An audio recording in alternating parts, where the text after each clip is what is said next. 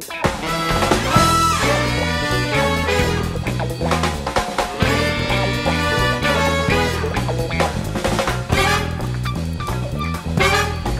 there. So one job I do every now and again, particularly in the summer, is get gardens ready for, or get lawns ready for garden parties. In this particular case it's a wedding, and in past jobs I've actually, a couple of the properties I look after actually host weddings as part of their business. This one here, which we're going to, I don't think the wedding's actually at the garden. I just think it's where they're all going to be getting ready, and then probably they'll have, you know, a drinks reception at some point, maybe before or after. But there's going to be a lot of photos taken there. So she's asked. It's funny because the client contacted me and asked me about basic lawn care and all things like that. So I went in and, you know, I bid on the lawn care maintenance side, the scarifying, this, that and the other, and she was like, yeah, fine, no problem. When can you book me in?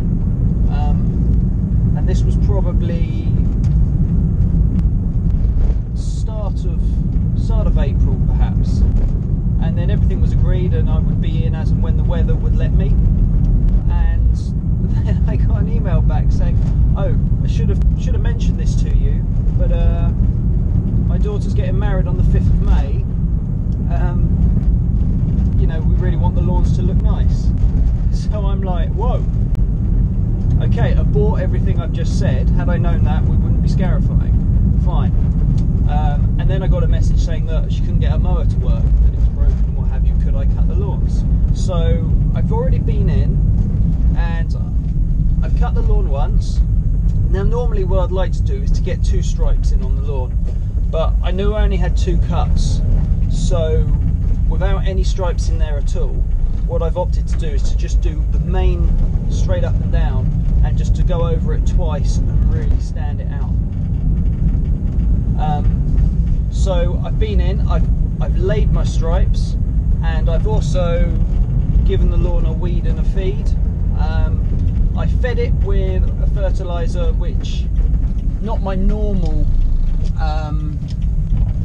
springtime fertiliser. This one's, I think it's 4% iron and 2% magnesium, which is enough to really green the grass up. It's not going to be scorching or burning the moss or anything like that. So I want to keep the lawn as green as possible.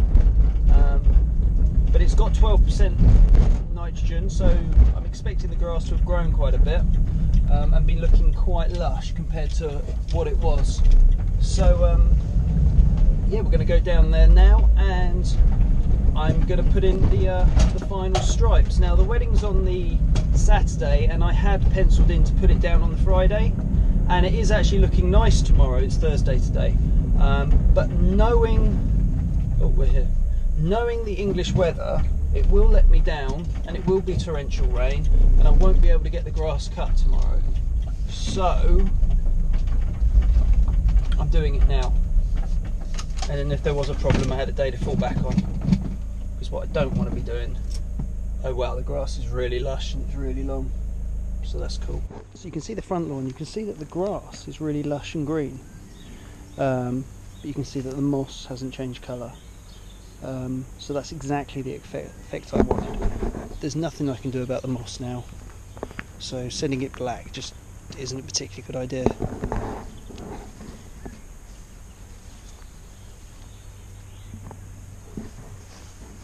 Now you can see here, the weeds are standing upright. That's a perfect example of a weed that's dying. So it's going through its whole lifespan, because the weed killer is actually a growth hormone. So that will now burn itself out. So I'll cut that off, and that'll just disappear, so it won't be that visible.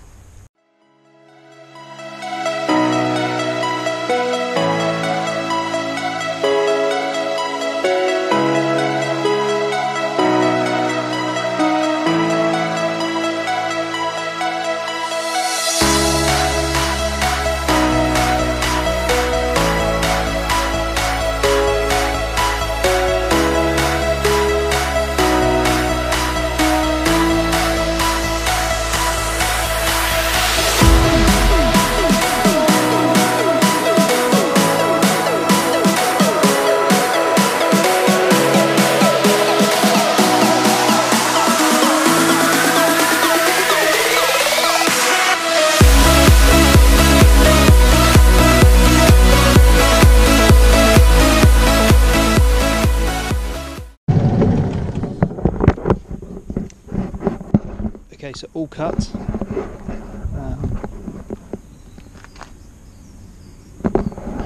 So that's cut on 6, just to top it off.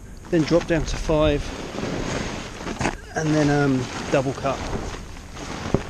And by double cutting it on 5, just brings it down gently. The worst thing I'd want to do is start scalping the lawn, and a slightly longer lawn is always going to be a lot lusher, and what we want is stripes, lush green stripes. Here's the back garden. So you can see the stripes which were in here, which I put in last time. So they're the stripes that I'm going to be standing out. And again, I'll do the same. I'll cut on 6, get my stripe in, and then I'll knock it down to 5 and go over it again to really stand the stripes out.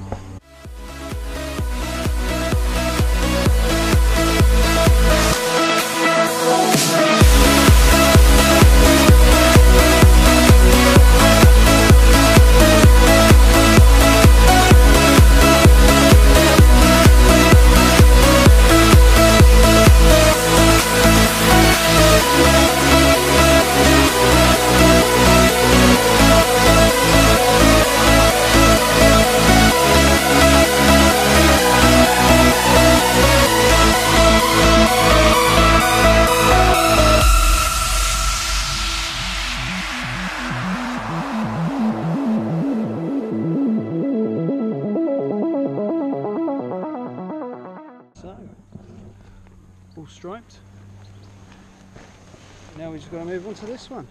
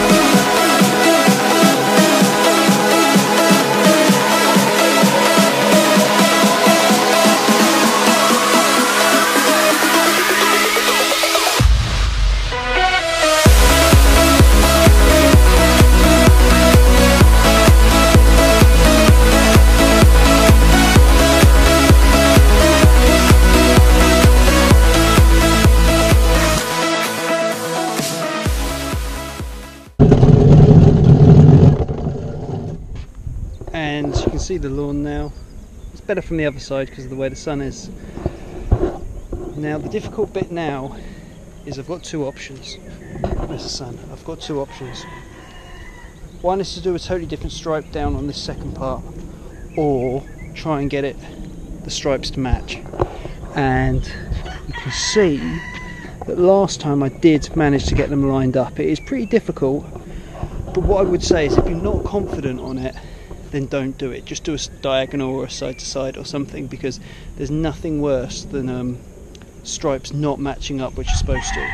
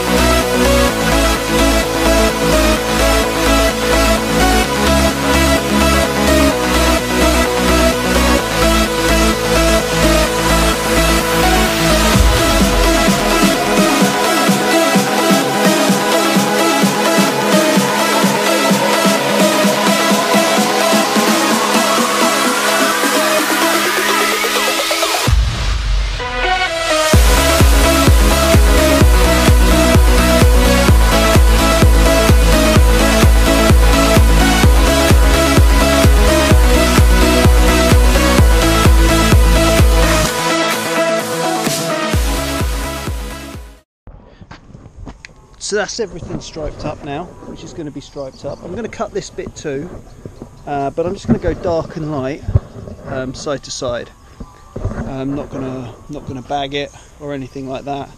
I actually quite like having a little bit of rougher grass, because I think that really sort of stands out the stripes, and you know, gives the sense that this is the main part of the lawn, and this is, you know, with all the apple trees and what have you, this is the orchard area perhaps.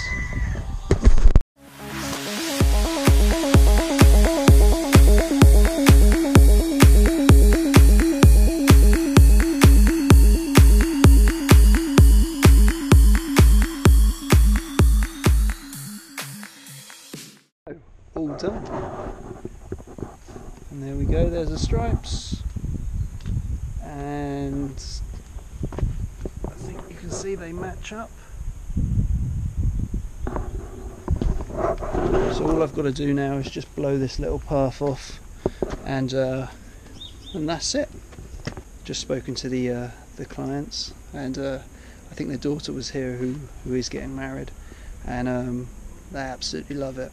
And also they've asked me to come in and do regular mowing as well as the regular lawn care, so that's a bonus. That really shows, you know, you do a good bit of work and, you know, you reap the benefits.